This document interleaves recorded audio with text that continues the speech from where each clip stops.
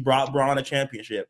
I think Ty Lue has been there every season because they always get hurt. He goes into games not even knowing if they're going to play or not. So if they can just get into the playoffs healthy, no matter the seed, I think they're going to be able to make some noise in the playoffs. A lot of ifs in there, Kevin. A lot of ifs. A lot of ifs. But I think there's going to be more ifs in this next factor cap. Boy. Toddy, I'm going to bring it to you next. I had everybody bring a list of their top bigs in the Western Conference that can make the All-Star game. So, Toddy, factor cap. Victor Wembanyama will be an All-Star this season. Oh, man. I want to give a special shout-out to Victor Wembanyama for ruining my parlay last night because he had 40 in the game that Devin Booker comes back. They were up by 20 literally the entire game. I don't know. I watched the entire game. Not by choice. But if you kind of just watch the entire game, they just really didn't have an answer for him. Victor pretty much did anything that he wanted. He had a play where the dude, had his back to the basket, and he threw it towards the rim, and he dunked it. And I was like, the hell are you supposed to? You can't stop that. And you see like the pictures of KD next to Wemby, and Wemby's like so much taller than him. It's insane. But I'm looking at, as far as bigs go, the two best bigs that I've seen in the West are AD and Jokic. And then it's kind of just like everybody else. So I'm like, how many All-Star spots reserved? I mean, there's 12 spots, I believe. There's 12.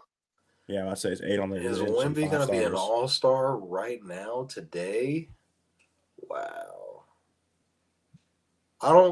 There's 12 roster spots or 12? There's 12 roster spots. I'm assuming there's 2 of, no, that wouldn't. There's 3 of something, but I mean, there's only that one wild card spot. And I think that the difference now is it's positionless with the voting. Is he one of the 12 best players in the West right now?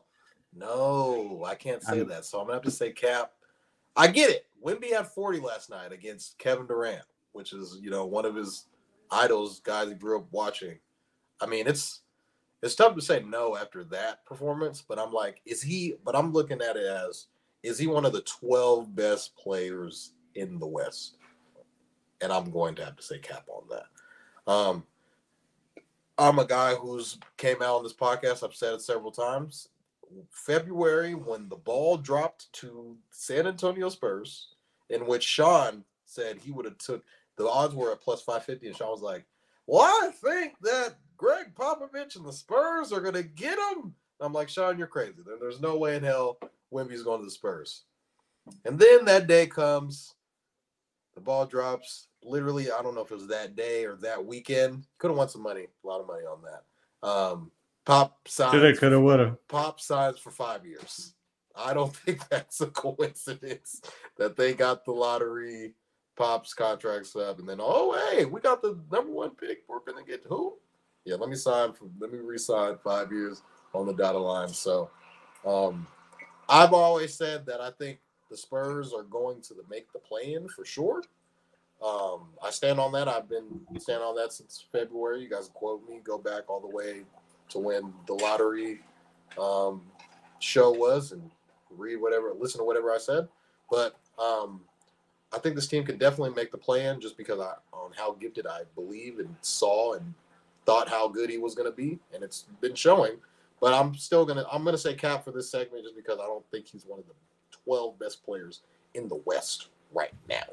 He's not one of the 24 best players in the league right now. I feel like maybe in a year, I could be wrong. You guys can pull this clip up for me 3-4 months from now and be like, this is the guy that said Wemby's not going to be an all-star. And I'm going to be like, hey, I was wrong. But right now, this is what, game 5, 4 or 5 games in. Gotta say Cap for right now. All right, Alex, I'm going to bring it to you next. Factor Cap. Victor Wembanyama will be an all-star this season. I think, like Toddy said, he's not the top 12 in the league. But if I'm correct me if I'm wrong. Was Zion Williamson an All-Star his rookie year as well? Now, no, I think he was hurt his rookie year, but his actual first year, like playing a lot of games. His actual first year. So my thing is, and I think in that year Zion played like 20-something games. It's still been the All-Star game. And he was also a starter. But continue. And so my biggest thing is, I don't think he's going to, but I think the NBA is a business at the end of the day, and people want to see Victor in an All-Star jersey. So it's going to happen. People, because I think isn't it based on voting? People are going to vote him in. Like, well, I think the starters is voting. I think the bench is yet to be picked. I think starters are voted on. Yes, that's okay. How it is. That's correct. Okay, I just think that they're going to put him in one of those slots. Now, is he top 12? No, but especially in the West. But he's definitely going. I think he's going to be in an All-Star jersey. So I say fact. Wow. All right, Shaun. We have a fact and we have a cap. I'm gonna bring it to you next. Fact or cap? Victor Wembanyama will be an All-Star this season. I love it when fact or cap gets split like this. This is great. So that is correct, Alex, that Zion made the All-Star game in his second season. LeBron also made the All-Star game in his second season. But I'm here to tell you all that Victor Wembanyama is going to make the All-Star game as a rookie. He dropped 38 points last night against the Suns in his fifth game overall, but it was his second time beating the Suns so far this season. Back-to-back games he beat the Suns.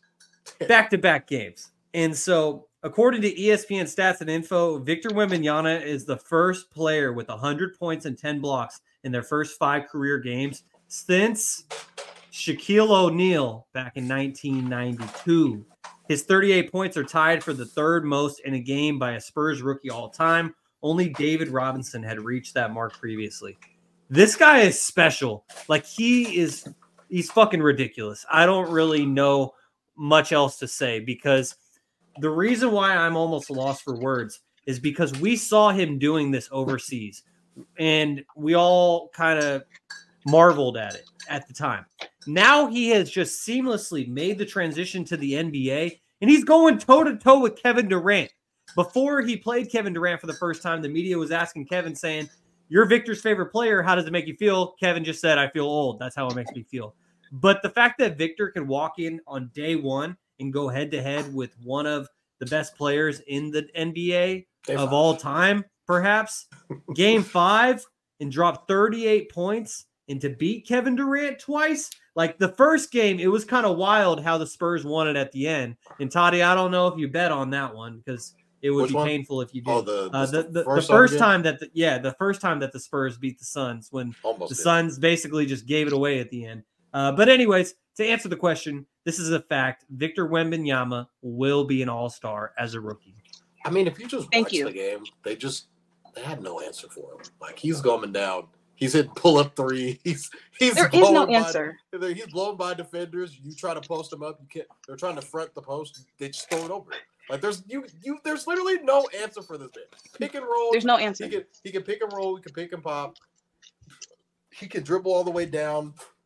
And I mean, he can bring the ball up. I mean, I don't know what you. There's really no answer for this guy. It's very hard. No, exactly. Can't really stop him. So, fact or cap? Victor Wembanyama will be an All-Star this season. You guys put out all the numbers, but I'm gonna give you some ones that we haven't heard yet. Only Spurs to put up 35 points and a double-double. I'm sure we can all name the 3 Spurs on this list, so I'll do it for us. We have Victor Wembanyama, Tim Duncan, and David Robinson. Like ever? The only teenagers in NBA history to record 35 points, 10 rebounds, 2 blocks. LeBron? Can anybody give me those other 2 guys? LeBron, is he one of them? LeBron is one of them. Will Chamberlain? Nope. He's a current player. Oh, current player. Damn. Luka? Nope. No.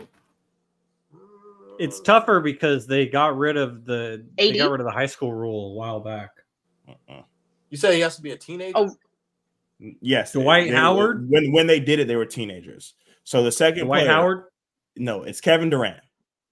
So he is on a list with pretty good company. I saw another list can he like him, Steph, and like LeBron and all those? Yeah, it's crazy. So can he be an all-star in his first year? Hell yeah. Like Alex said, took the words from my notes. It looked like she might have been here when I was typing my notes. The NBA is a business. Every so often, we get a superstar into the NBA. The Luka Doncic, the LeBron James, the Kevin Durant. They're all spaced out.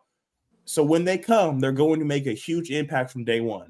Alex and even Shaun are K-pop fans, and they single-handedly got Andrew Wiggins into the starting five. The NBA is a business. Victor Wembanyama can't be an all-star. And another thing that no one mentioned was the guys in front of him get hurt a lot. You know, Anthony Davis, is he going to be hurt? Is Sabonis going to be hurt? Yeah. So, you know, he's definitely a top 5 big man, but if the other 2 guys ahead of him are hurt, he's getting in.